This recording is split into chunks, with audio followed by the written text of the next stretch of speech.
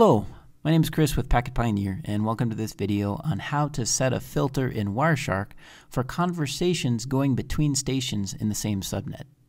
Now, the reason why we might want to set this filter is to catch conversations between two stations.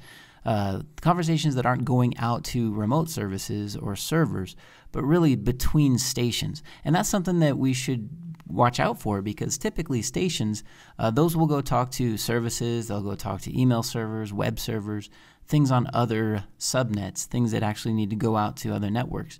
But a lot of times we don't want stations talking directly to one another. Sometimes what that can indicate is they're doing scans, or they're trying to find out what ports are open on each other, which might show that one or the other has been compromised in some way. So I'm going to show you how to set a filter for this, and we can see what kind of traffic that we see flowing between local stations on a subnet. So to set this type of filter, we're going to have to set a filter for a subnet, not just a single address or conversation, but any address within a range. Now to do that, let's go ahead and go up to the display filter. So I'm just going to use ip.adder, which is a common one we should be familiar with if we're used to working with display filters in Wireshark. And I'm going to drop in the subnet address that I'm using right here in my office. Now this is the network identification, right? So I'm going to do /24. What that will do is it'll show me any address in the 192.168.1.0 range. So there's my subnet filter. Now as you can see, this filter will also catch when I have this address or an address in this range, either as a to or a from. So here, for example, I can see there's some addresses and they're going out and talking to this multicast address. But my goal, what I want to see, is when I have 192.168.1 on both sides, both as a source and a destination. So I'm going to modify this address, or the filter, slightly. I want to take a look at when an address in this range is the source, and I'm going to use my little ampersands, when it is a destination.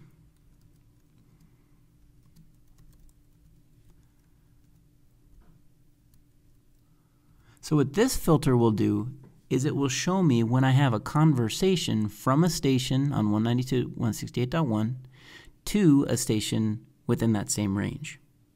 So here you'll notice in my trace file that I have a conversation between a station and another station on the same subnet, but as well as conversations from stations out to the broadcast address. Now if I'd like to, this is where I can add a not filter, and I can remove these 255s if I don't want to see the broadcast conversations. So this is where I can start to scroll through and look for interesting things that are happening on my network. Here's one, for example. I see there's a station at 166 talking to 162. By the way, 162 is the local IP for my station that I'm using to capture this trace file. And I can see that it's an SNMP request. It's a GET request, and this is the identification of where it's going within the MIB. But my station turns around, sends our ICMP destination unreachable, letting that station know, hey, I'm not supporting SNMP. I don't have that port open, and I'm not supporting that service. That's what that ICMP packet is telling me. So as I scroll, I can see a few pings. I can see my Dropbox LAN sync discovery protocol, so a few services that are being sent out there. I also see, since this is on my home office, I can also see a few UDP conversations between my TV. If I look down into this UDP conversation, or this UDP packet, come down here, I can see my Samsung TV that's coming from this 196 address. I can see a few other discovery protocols going on. So it's pretty interesting to do this kind of conversation analysis, especially in a home office. You'll start to see how your Roku is working, your Apple TV, your Samsung, so whatever you have, that type of chatter. But the type of things that we want to watch out for, and if I scroll through my conversation, this is where I can get down into this area, and if I notice, I see several SYNs coming from a certain station, this 166. It's sending out several SYN requests. SYN. It's looking for port 6, port 10, port 3. That's on my local laptop. Now, what my machine is doing, my laptop, it turns around and it's resetting all these connections. So what this 166 station is doing is it's doing a port scan. It's trying to find out what ports does my local laptop have open. Now for me, I know what this was. I actually generated this from a tool that I use to do port scanning. So I'm aware of what this activity was. But if I saw this in a regular environment, this is definitely sketchy behavior, we could say. We want to do some more investigation on 166 and find out why is it doing this type of port scan. Does it have has it been infected? Does it have some type of malware on it where it's trying to propagate that to another station?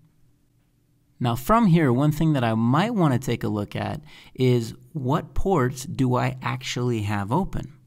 Now for the majority of these SYNs, as we scroll through, we can see that my machine is turning right around and sending resets. So it's saying, hey, I'm not supporting that TCP port number. But what I want to know is what ports are open, which ones are available and are responding to that SYN. To find that out, I can go ahead and add to my display filter, or just really start over with a new display filter. I want to filter for all SYN ACKs in this trace file. So that would be where I see a SYN, and then my machine listening on that port turns around and sends a SYN ACK. So to do that, I'm going to come up to my display filter and I'm just going to wipe this one out for now. And what I want to do is I want to add tcp.flags.syn equals true.